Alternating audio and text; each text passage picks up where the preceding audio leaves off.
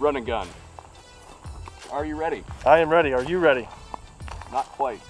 I gotta tighten all my stuff down because this thing is a monster. That's a 12-inch barrel? All my stuff's tight. Yeah. Oof. Okay. Yep. Commence. So you might be saying to yourself, Kurt, short barrel 308? What do I want a short barrel 308 for? If I want a 308, I want to be able to reach out and touch something with it. And my response to you would be like, you can still do that with this thing. The concept of short barrel 308s was put in my mind about 2 years ago. I was at a shoot and we were smacking a standard size piece of steel out to 400 yards with some change in there.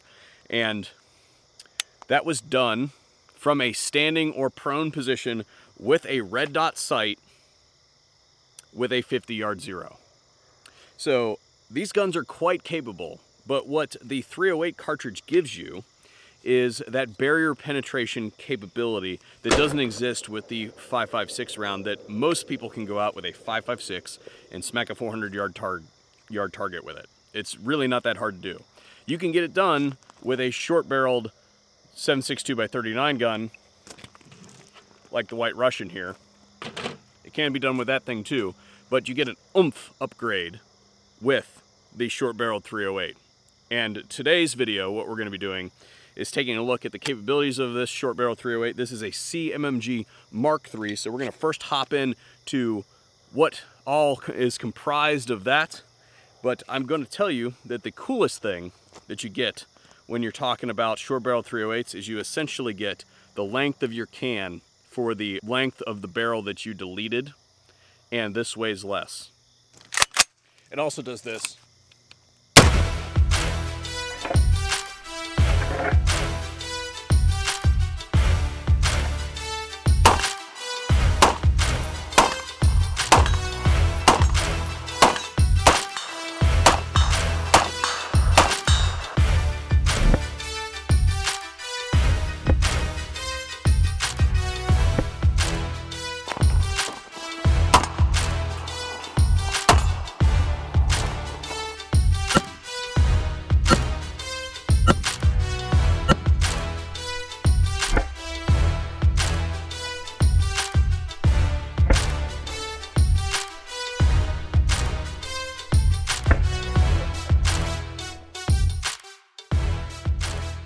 The Banshee 200 series Mark III is CMMG's short barrel 308 pistol, designed to be a portable heavy hitter for anyone who wants to sling 308 without lugging around an 11-pound gun.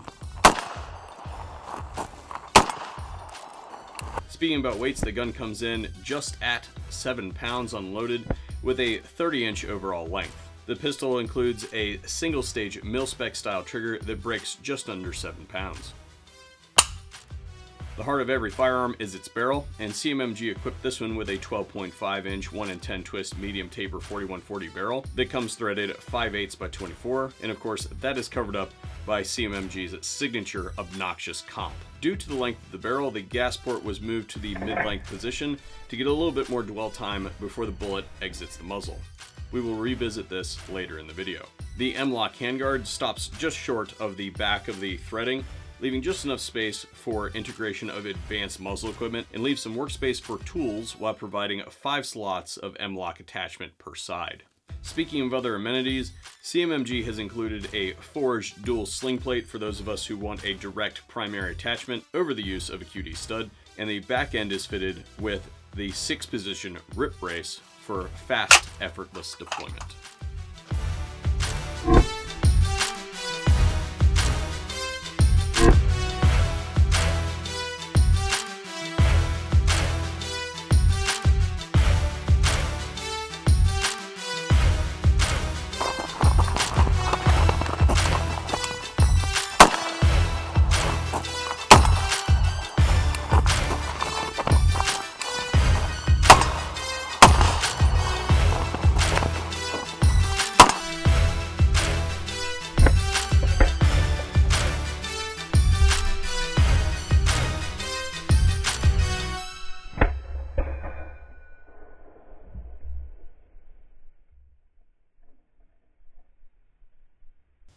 And the argument is, why on earth would you have a short barrel on a 308 gun? Well, today we're going to compare what it is like to shoot 308 out of a short barrel. And we're going to go ahead and leave the suppressor off, but we're going to get a good idea of what kind of velocities we got spanking out of this short barrel.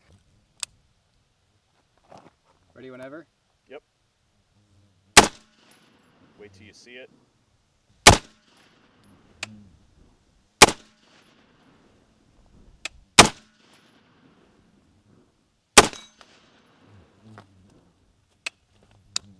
Alrighty guys and gals, well, as you can see, data on screen over here. I am not a mathematician, so I'm going to roll it on screen after doing the numbers back at the computer, and you can see what we got essentially. So the next question, of course, is accuracy. How accurate is this barrel? And when I think of accuracy, I don't necessarily think of how small is the group size, because there are things that we can do to shrink group size, including changing the shooter. But really, what I think of as far as accuracy is what can this barrel stabilize? So not necessarily the size of the group, but what is the shape of the bullet hole? So I've got a couple different types of ammunition here.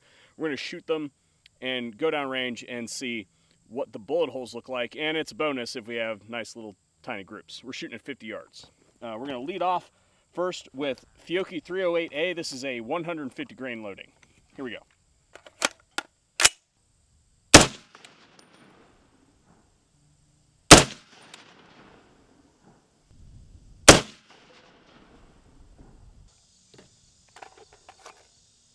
.175s.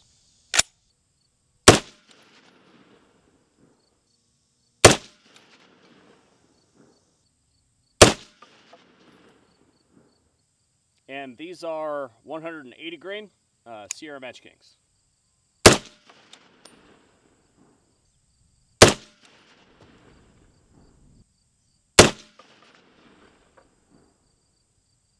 Down here at the other end of the range, and we have some unexpected results.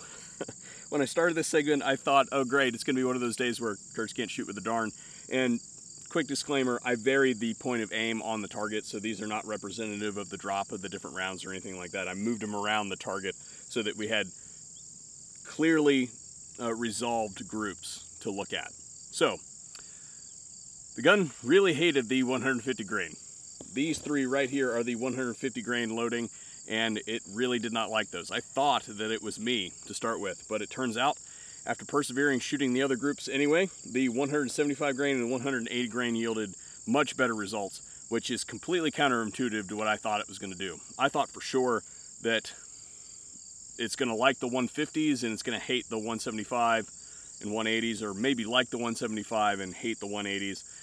I just assumed that the heavier bullets were not going to stabilize in that short of a barrel. Completely the opposite. And we can see that, and I'll get some tight shots with a different lens for you guys. You can see that the 180 grain and the 175 grain have nice round circles. The 150 grain rounds, we can see, clearly have some tearing of the paper. There's some tearing of the paper on these as well, but we can definitely see that there's a little less stabilization of the 150 grain for some reason. I don't know why. But you can clearly see that there's more tearing of the paper on the 150s than on the subsequent loadings. Now that might be the Sierra Match King. Guys, I don't know. I'm just pulling the trigger here today.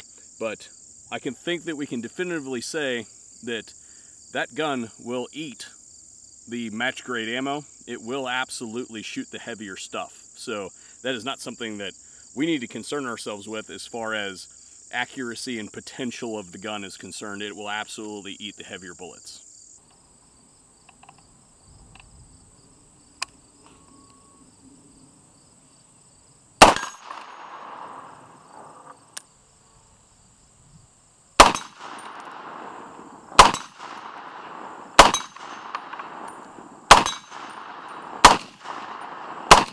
Alright everybody, well we said that we were going to recap the gas system on this gun at the beginning of the video, and that's where we are now.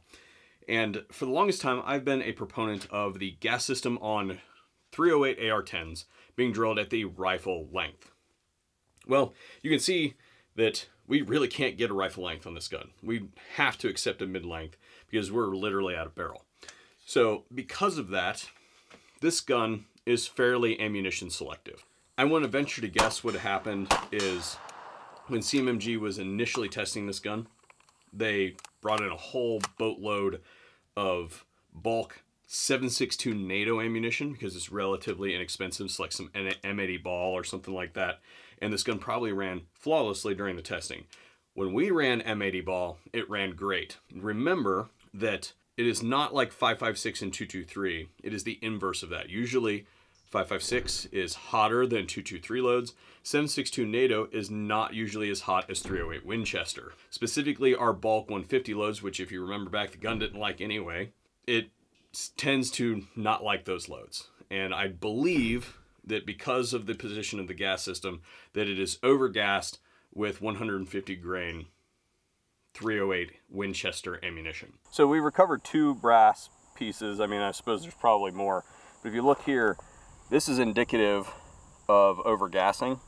See how that's flattened right there? This happens on a bunch of different types of guns, but it can be most problematic when we see it on a 308 gun because, how do I put this?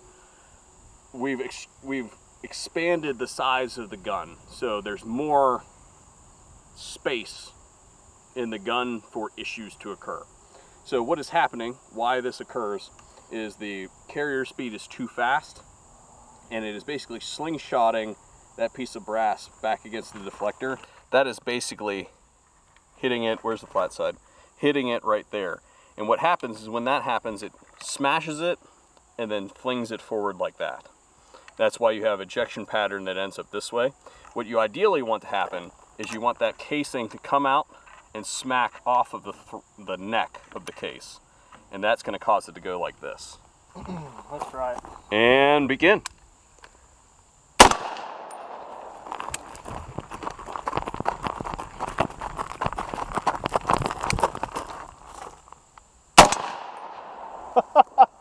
I know, right? Oh my God, I got that.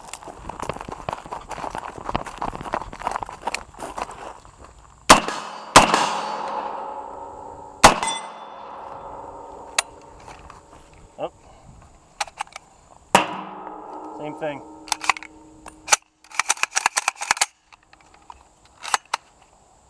Yeah, you're good.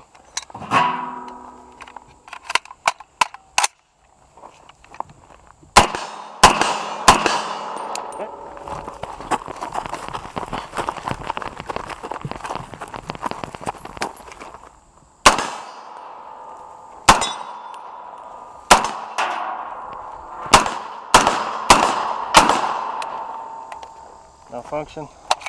It's that same type too. It's Yep. that weird one. Just dump that magazine. Oh.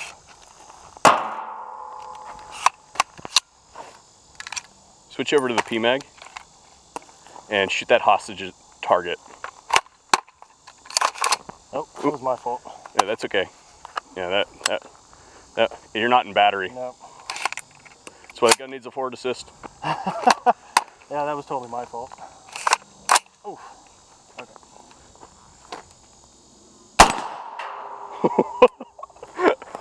Is that 3 for 3? Yeah, that's 3 for 3. See if you can finish out that magazine by going around the world. Nope. Malfunction. Yeah. Collar done. Yep, same thing. Are you able to, did you capture that? Can we look at slow-mo? Yeah, we could probably replicate it for slow-mo. I'm gonna guess what's happening is it's overgassed, it's hitting the deflector, and instead of sending it forward, it's sending it back into the action. Bolt's catching it. And getting crushed. Consistently the same exact problem. Yeah, okay. So that's our issue, I think. And it's funny, because that gun was the epitome of reliability for today. Like... Maybe you should clean your guns there, Kurt. No. That's definitely not the problem. Nope, nope, it's a metric, is what that is. Well, it's cool, other than that. It's very cool. Yeah, yeah, right? So that's what it's doing for the wonderful viewers at home. Yeah, so this is actually smashed on 2 sides compared to 1 like we were seeing. And then when that second round's coming in, boom. Yeah. Let's figure that out. It needs some mitigation. It needs mitigation. Yep. We'll get to the bottom of it. By the time we're done, it'll be legit. Yeah, no, this is still a badass little gun. So where do we go from here? Well, I had originally planned on this being a series anyway, and one of the things that we were going to do for this gun is I just assumed that we were going to need an adjustable gas block to be able to effectively suppress this gun. So from here, we need to get an adjustable gas system in this gun. And I've got some feelers out there right now. If you are a manufacturer of gas blocks and the like, then go ahead and ring me up. We'd love to talk about testing gas blocks on this particular gun.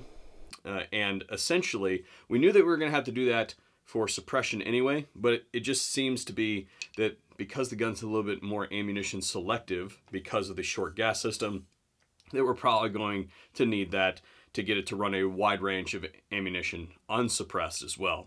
So to me, not really a big deal. Now, I did bring this to CMMG's attention, and they are tinkering a little bit with perhaps some stuff on the carrier to be able to do that. We may be able to look at that in relative short order. Now, it's also not as easy as just putting a heavy buffer in the back here as well, because the buffer's already got tungsten weights in it. We can't make it any heavier. So we're going to be playing a little bit probably with the reciprocating mass back here, CMMG is, and then hopefully we're playing with some adjustable gas here on the front to be able to dial that down a little bit. So in future iterations of this project, the Ultimate 308 Battle Rifle, what we're going to be doing is first playing with that gas system, and then if you have any other suggestions on things that you would like to see done with a short barrel 308, then go ahead and sound off in the comments section down below.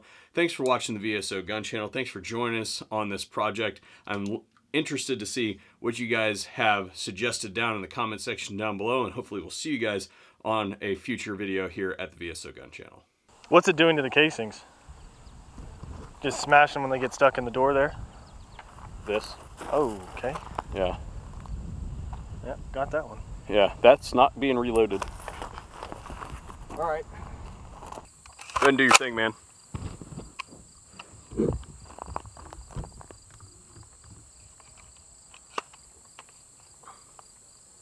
You're gonna get made of fun of for that chicken wing. It's just a bad, okay. We'll do it the Rocky way.